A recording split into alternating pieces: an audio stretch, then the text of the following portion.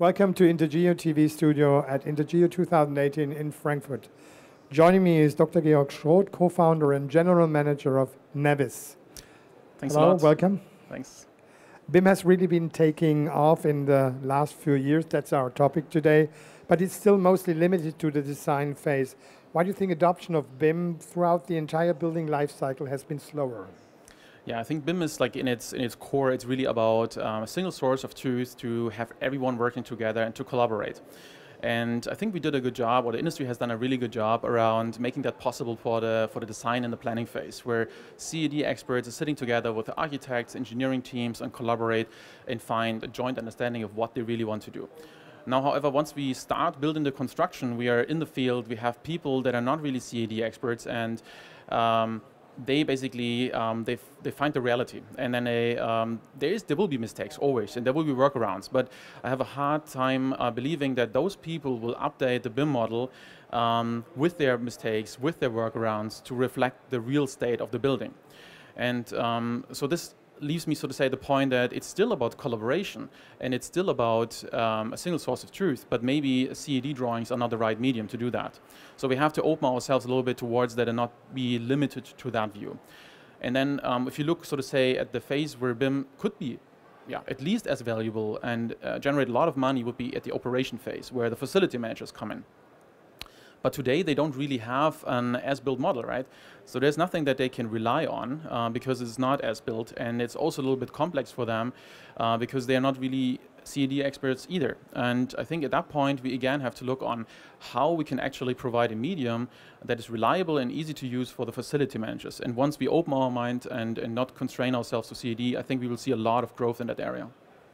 On the other hand, the benefits of BIM are becoming increasingly well known, but many buildings do not have BIM models if BIM was not part of the design phase of building construction. So the question is, how can BIM be brought to existing buildings where BIM was not part of the design phase? Right, there's a lot of buildings obviously in the world that did not already start their construction with BIM, so all the existing buildings pretty much. And this is maybe the even larger market for us because a lot of renovations, reusage is happening. And at that point, well, you have to start with collecting the reality, right? There's no way around this. And people have done this, right? They use laser scanners to do this. However, the time and money required to do that, to map a whole building, it's all its detail, and that's what you need for BIM, is almost prohibitively expensive. So you'd rarely do this. And I think you have seen around today already a lot of systems that try to do this a lot faster than it was possible in the past. And the key word is, of course, inter-mobile mapping systems here.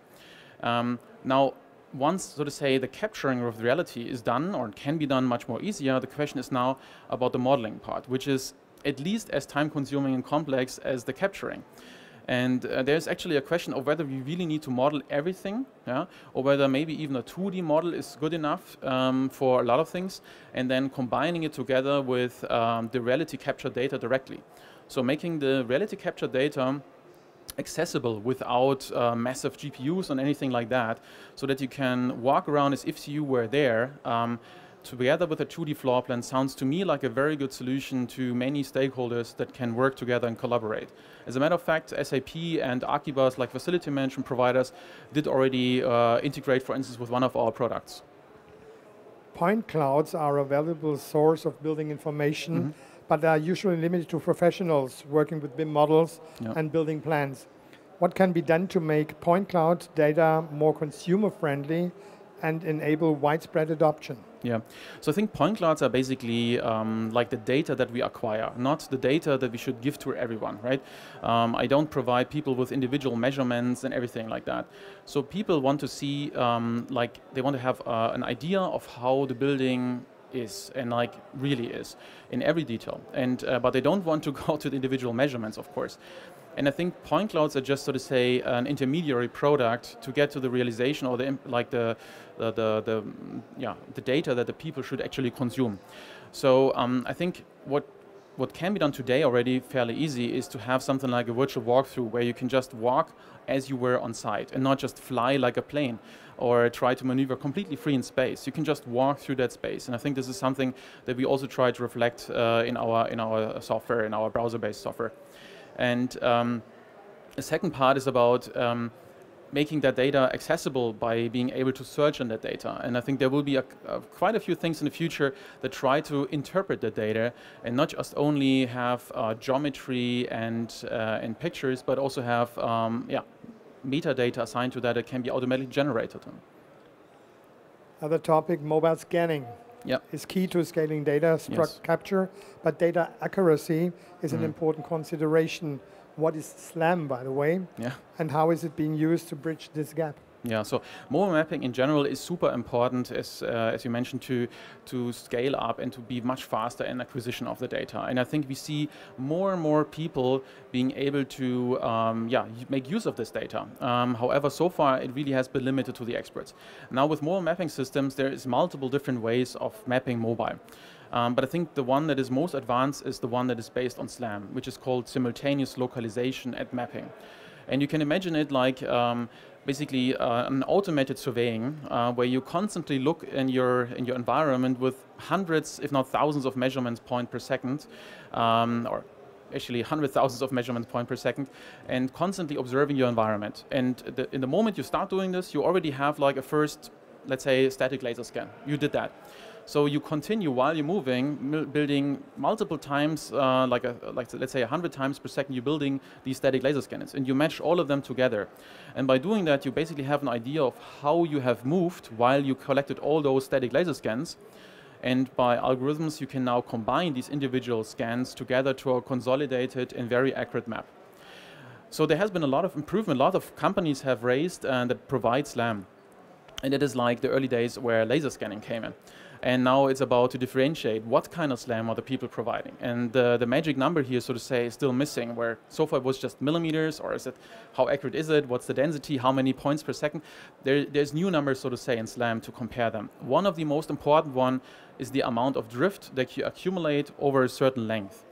And I think to surveying grade SLAM, you have to be in the range of less than 0.1% of drift. Means if you go 100 meters, the error has to be 0.1% of 100 meters of drift. And then you can still do loop closures and combine it with total stations to get an even higher accuracy, but that's kind of the level. Very, very few companies are capable of doing that these days. And it's important for a surveyor to ask about these specific questions. What technology trends do you see emerging in indoor spatial intelligence over the next few years? Yeah, so I think there's two parts. First of all, making this potential of reality capturing really accessible to everyone. So far, we are mapping gigantic data, fantastic data. In the end, we hand over a 2D floor plan. That cannot be the result, right? That's not reflecting what the capabilities of all of us are. So we want to be able to transport this data to everyone. And our Indoor Viewer, for instance, is one product that gives all stakeholders the accessibility or the access to this powerful data by just going in the browser and virtually walking through the site. So the accessibility is one part of this data, making people work together on reality data. The second part is certainly about extending the scope of mapping, and we will see a lot more mapping in the future. It's not only about having 2D floor plans, it's about collaboration in factories, on construction sites. We see there a lot of momentum from factory providers that say, I want to have an up-to-date model of my factory to be able to plan what I have to change to improve efficiency. And here you don't map like once every 2 years, you map like once a month. And that obviously is only possible with more scalable mapping systems.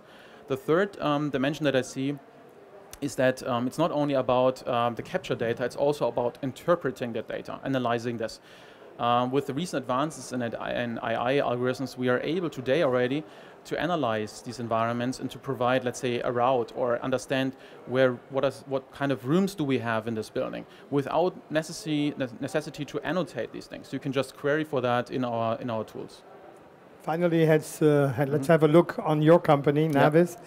What technology has NavVis developed to support the widespread adoption of indoor spatial intelligence? Yeah, so as I mentioned, I think the M6 is a really, really amazing product because we really brought the SLAM technology now to the surveying level. So before, we had given a lot on improving the SLAM incrementally, but now we have made a really big step so that you can map on any terrain or any surface in 6D, that's 6 degrees of freedom, and go over cobblestone, ramps, anything like that. And of course, this extends the amount of use cases that you can apply mobile mapping to a lot. And at the same time, you provide the surveying grade accuracy. Now with the indoor viewer this year, we are launching a new version that allows you to bring anyone's scan data inside a browser-based tool to make this accessible to all the stakeholders. So in terms, let's go back to this digital factory example. They will scan with an M6, but they also scan or already have scanned with a Faro, Leica, whatever the product might be. And now you bring all this data together and allow the people to discuss certain issues that is done on real, up-to-date and detailed data. And that enables really true collaboration. So thanks a lot and have a successful time at INTERGEO. Thank you so much.